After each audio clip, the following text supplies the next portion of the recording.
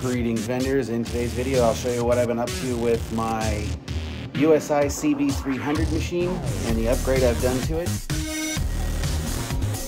I have a InOne board for the USI CB300, CB500 series. They did reach out to me to see if it would work with my 300. As you can see, with an MEI bill validator, the board fits in there perfectly. And here's the display.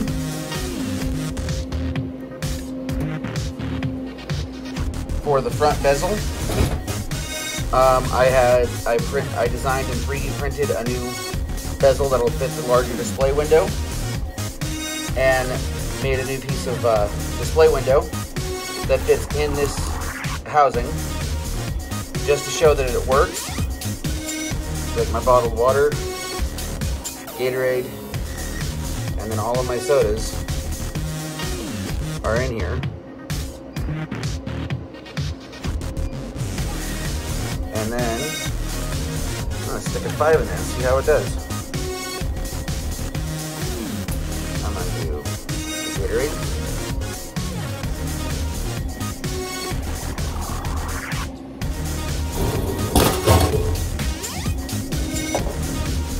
Works like a charm. Got 275 left on it.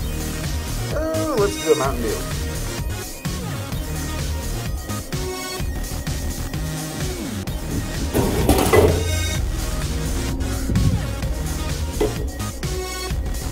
I've got $1.25 left. Unfortunately, that's not enough to get a soda out of this machine.